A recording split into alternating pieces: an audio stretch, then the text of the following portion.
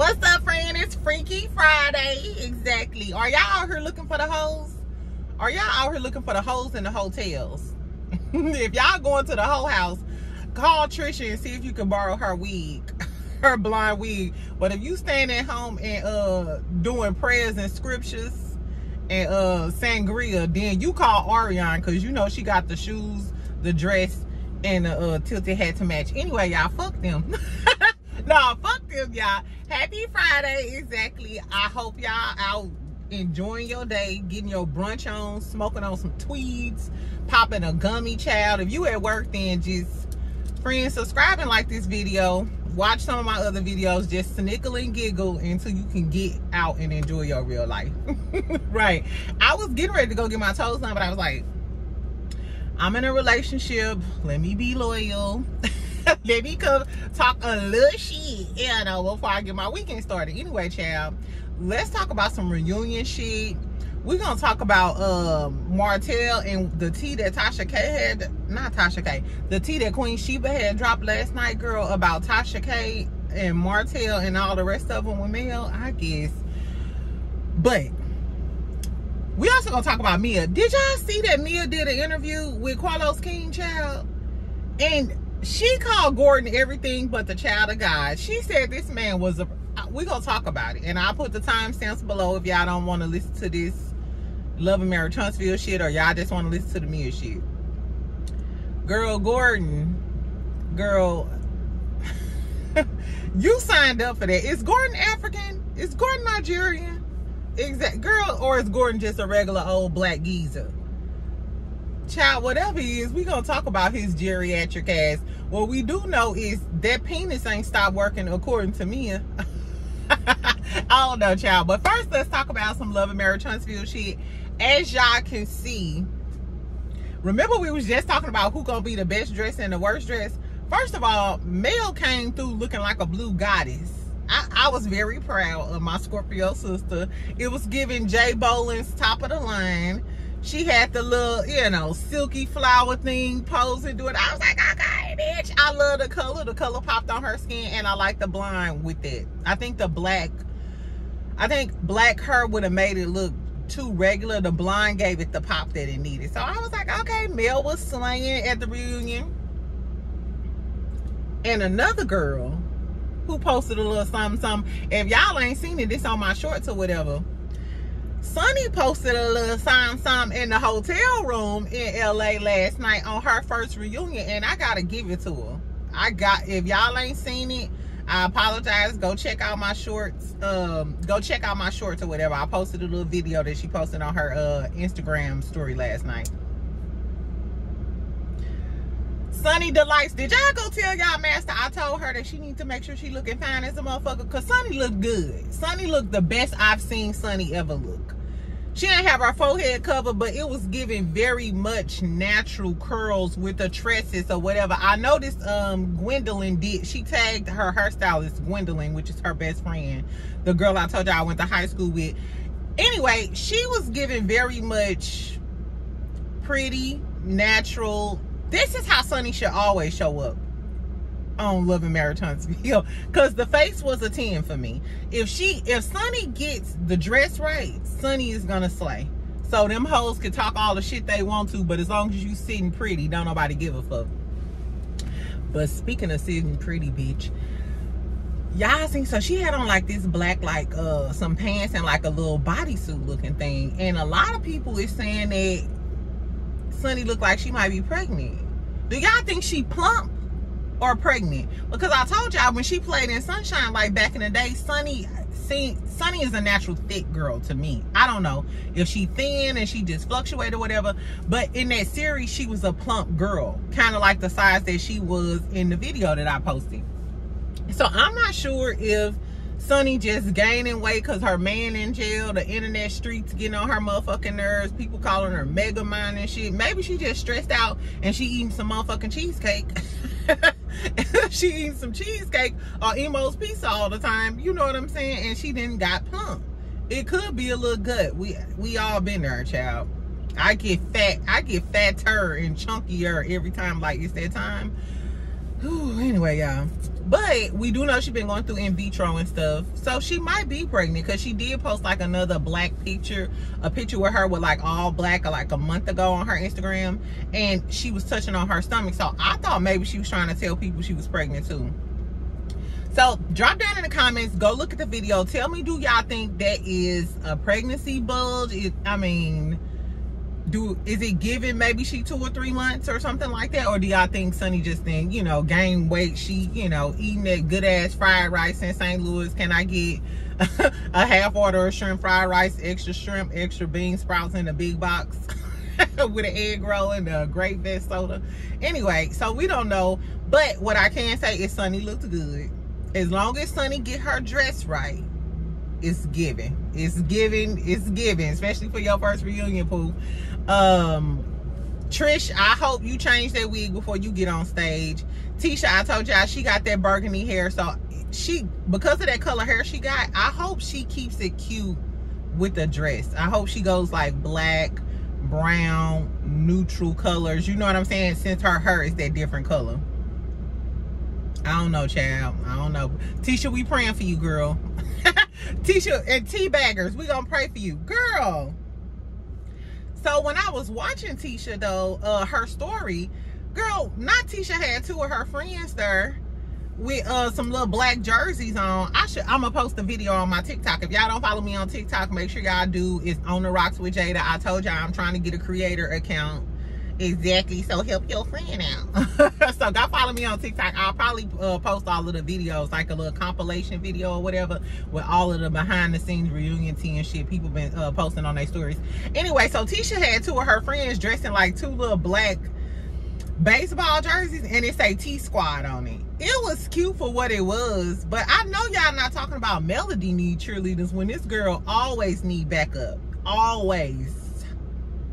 I wonder if she gonna pull a little gimmick and have the 2 girls in their little T-Squad shirts try to like come out on the reunion or something like that. Cause you know Tisha always gives us a gimmick on the damn reunion. Always a gimmick that falls flat. Remember when she bought them little puppets? Those what are those called? Are those called puppets? Remember when she bought those puppets out for Kiki and Mel and it fell flat? Even Marceau was embarrassed. He was like, damn, that was stupid. Damn, my wife's stupid and corny. Anyway, child, so tell me what y'all thought about how Sunni looked or whatever. Tisha, we still gonna pray for her. We don't know what Neil gonna be looking like. Girl, so speaking of Tisha, so yesterday was Marceau's birthday. So we know who is looking for the hoes this weekend. I'm looking for the hoes. And we know who is going to be looking for the hoes this weekend. And I ain't saying it's the Scott brothers. But it might be. Bitch, I might be. Nah, anyway, child.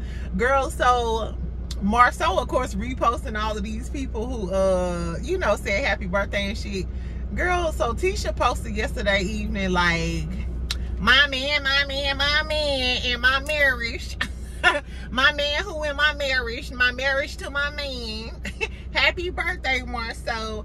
The entrepreneur, the legend, the Obama 2.0. I said, come on, say I had to read that, girl. I was reading like Martell with my finger. I was like, entrepreneur, legend, Obama 2.0. I'm like, this bitch must have meant Osama bin Laden. I know you ain't talking about Barack. I know you ain't comparing your husband with them hips and that frog face to my Barack. My Barack. Exactly. And I heard from somebody who went to the event that it was a lot of disorganization involved. I heard it was only one line for a whole bunch of motherfuckers, and it was a lot of disorganized shit going on. Now, I wasn't gonna say nothing. And shout out to the girlie who told me I ain't gonna put you on blast. If you want to drop down in the comments and say, yeah, bitch, so and so and so and so, and you can. But I wasn't gonna hate and say, you know, all of the little small things that I've heard about about the mismanagement of this event. But but neglect. Tisha, I know you ain't get on Beyonce's internet and call your man the entrepreneur legend Obama 2.0. Now, baby, granted, the Scotts are doing some things. They are doing some things. They are making strides. They are, you know, on their road to success. I'll give it to you, baby. Y'all are on your road to success. So all the teabaggers, don't start talking shit to me, okay? But coming from AMC, from AMC to a bar named Black in the shopping center, to Obama 2.0 is too big of a stretch for me, Pooh. It's just too big of a stretch for me right now. But I guess, girl, I mean, if y'all want to be Obama 2.0, that's good too. It's just a lot of layers to it though, because if he Obama 2.0, who the fuck is Michelle? I'm sorry, y'all. It's Friday. I'm full of shit. Tisha, if you Michelle 2.0, girl, we just gotta deal with it. I just, you know, when I think of Michelle Obama type of characters and ladies, you know, intelligent, reserved, eloquent, you know, great speaker. Michelle Obama is one of the greatest female speakers we have, you know, during our time. You know, she just was at the presidential debate, you know, speaking about Kamala and the importance of voting. Imagine if Tisha can't even speak properly at the reunion, child. Anyway, but shout out to the Scotts. We gonna start calling the Scotts Obama 2.0, okay? Okay? The Obamas. Tisha and Marceau or the Obamas, okay? The Obamas of Huntsville. That's what we gonna start calling Tisha and Marceau. Tell me if y'all on board to start calling Tisha and Marceau the Obamas of Huntsville. That's what we gonna do since we snickling and giggling. Since we snickling and giggling today, friend, that's what the fuck we gonna do. Tisha and Marceau, the new the Obamas of Huntsville, okay? Okay, let's move on. Let's move on, child. I'm stupid. Anyway, girl, so Queen Sheba went live yesterday. Shout out to Queen Sheba. I'm sure everybody is, I hope y'all following her. If y'all ain't, y'all better do it, because she gives some good tea, and I love how she delivers her message. It's totally opposite for me. But I'm here for it, because you need balance in your life. You know, sometimes you got to keep it cute. She reminds me of me before 5. Before 5, I'm talking that shit.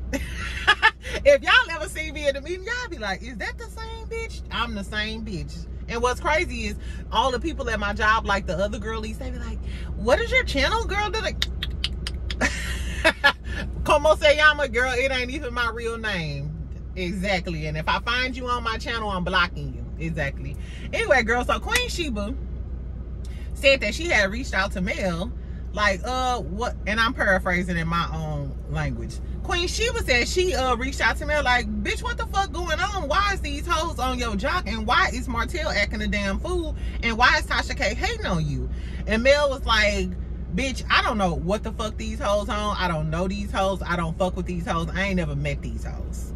So she dropped some text messages like, bitch, this the last type of shit I was on with Tasha K. So I don't know why this dog face hoe is all in my motherfucking business when I don't even communicate with her. So she dropped the text messages. So Queen Sheba started reading some of the text messages on the live.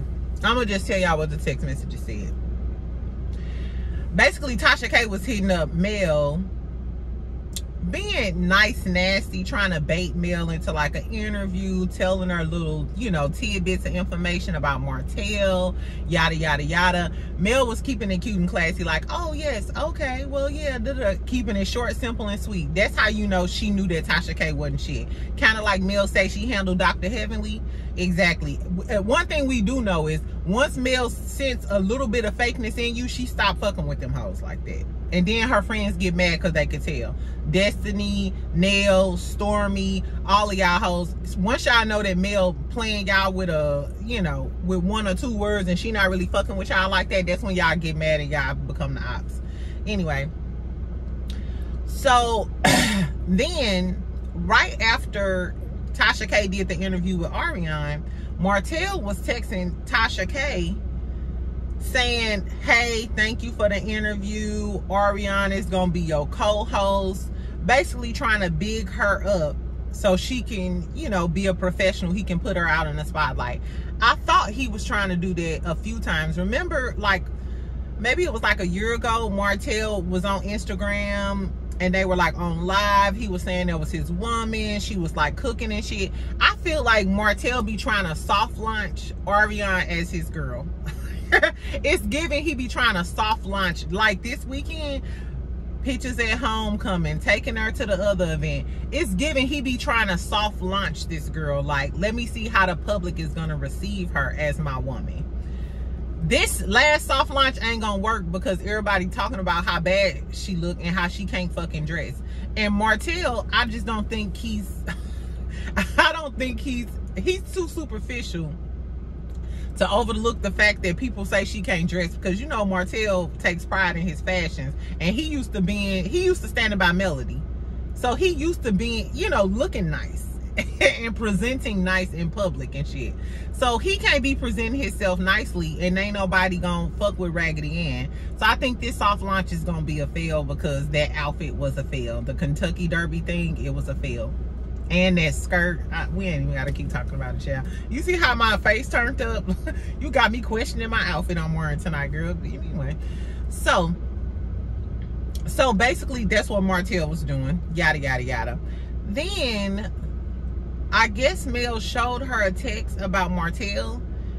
So right after Martell filed those fake allegations about Mel with the security guard, and then, you know, the shit with Tasha K just dropped with the receipt, Martell texts Melody.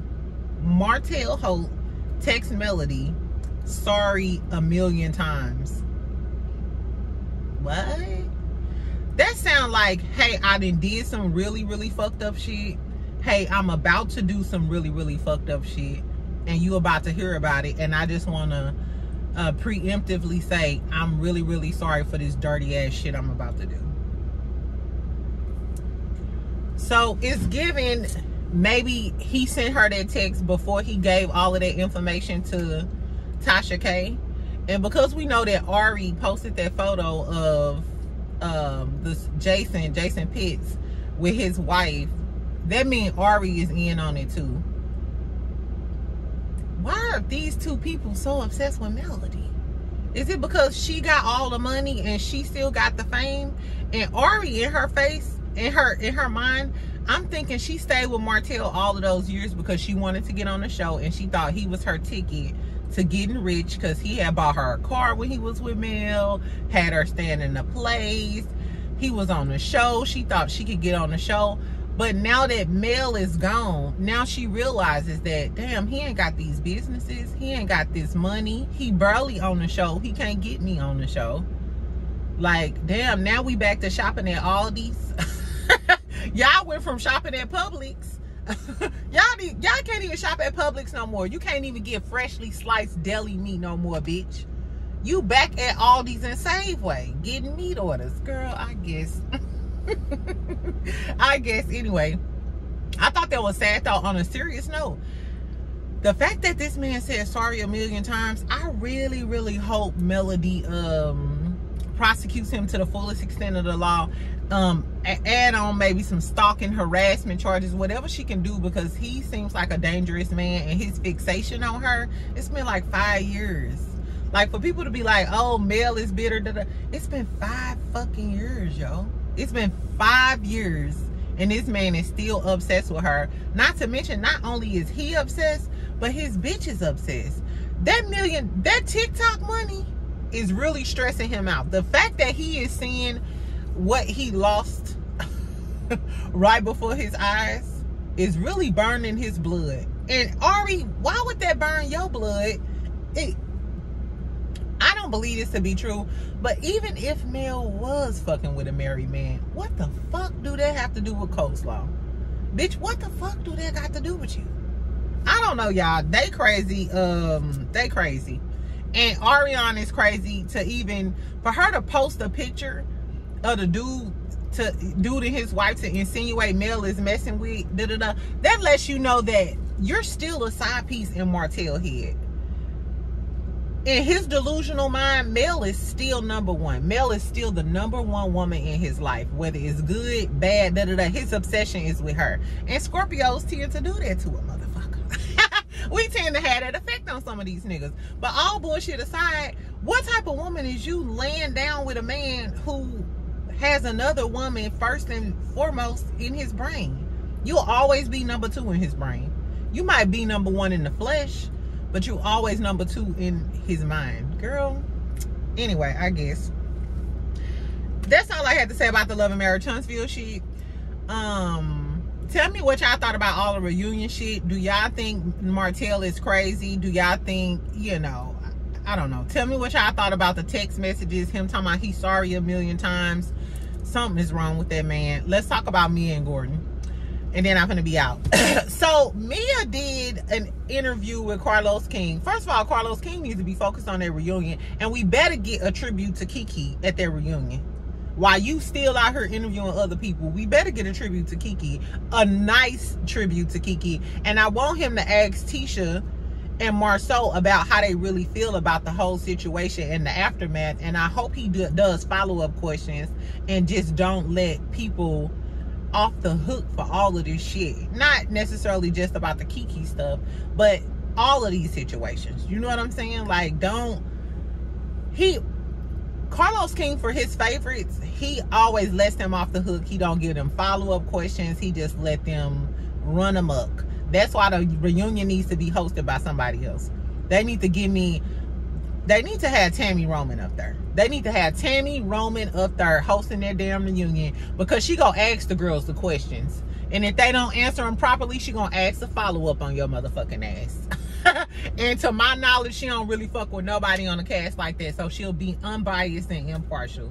Like, the fact that the fans are so invested in Love and Marriage Huntsville, and Carlos King is so egotistical to the point where he won't let nobody else host a reunion, is doing a disservice to your fans. Like, your fans are way too invested in Love and Marriage Huntsville for you not to give them the reunions that they deserve.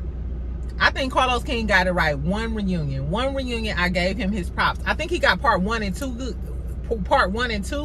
but then part 3 was trash. I don't know, girl. We'll see. Let's talk about Mia and Gordon. So y'all know Mia fucking with Ink.